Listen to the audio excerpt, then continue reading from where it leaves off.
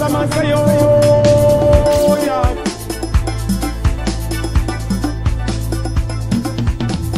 Mon ambition pour la Casamance est de mettre en place rapidement les réformes structurelles et les investissements nécessaires dans le cadre d'un plan spécial de développement de la Casamance que j'appelle PSDC.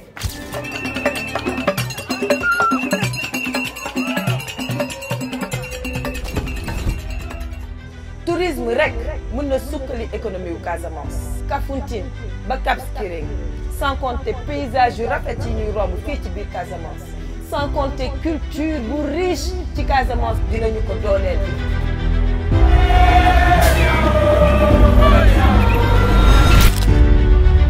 Le développement de villages artisanaux et la modernisation des marchés internationaux, à l'image de celui de Diaobé, figureront parmi les actions prioritaires pour favoriser un écosystème économique local florissant.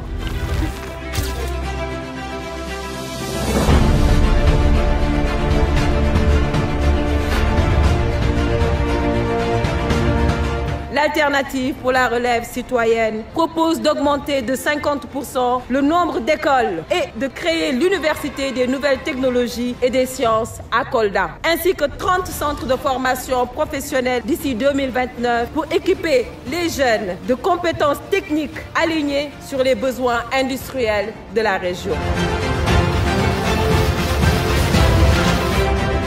Grâce à cette pluviométrie abondante ici en Casamance, le réseau hydrographique dense et aux terres fertiles de la Casamance dispose de solides potentialités pour développer l'agriculture et développer l'élevage. Cela implique une amélioration significative de l'encadrement technique, l'assurance des financements adéquats et la mise en place de structures efficaces pour la transformation et surtout pour la commercialisation.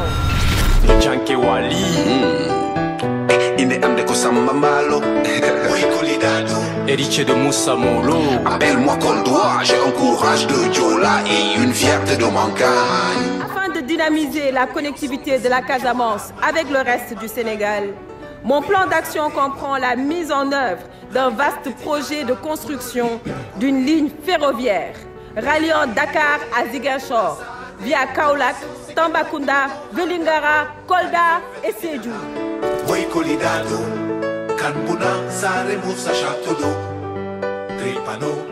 Chers compatriotes et dévoués membres de l'alternative pour la relève citoyenne, tandis que le soleil se couche sur la fertile Casamance, notre rencontre d'aujourd'hui ne marque pas un crépuscule, mais l'aube d'une ère nouvelle que nous allons façonner ensemble. Nous sommes les gardiens d'une espérance profondément enracinée en cette terre. Et c'est avec une conviction inébranlable en notre destinée partagée que je vous parle aujourd'hui. Nous sommes le visage du changement, le symbole d'une rupture radicale avec les pratiques politiques désuètes.